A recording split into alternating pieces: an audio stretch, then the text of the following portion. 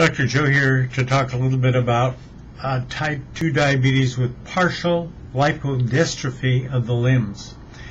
You know, these journals have spent a lot of time saying, the genes aren't going to be very useful in diabetes in the present time. This year, we're not going to see much changing. And here we have a new disease described. The lipodystrophy means the fat goes out of your hands and feet, leaving just the muscles and a lot of things that are really not looking really good.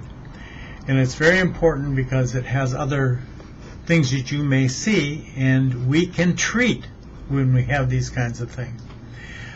These are people who have symmetrical problems in that hands and feet, right and left.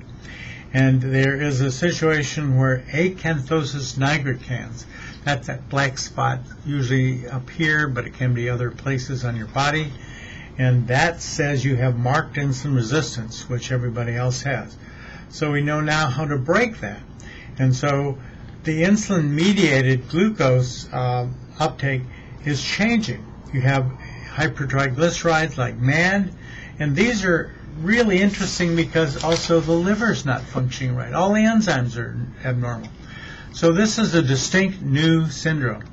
And it is going to be important to everybody who might have such a thing say, hey, I've got a different kind of type 2 than all the people I've met before.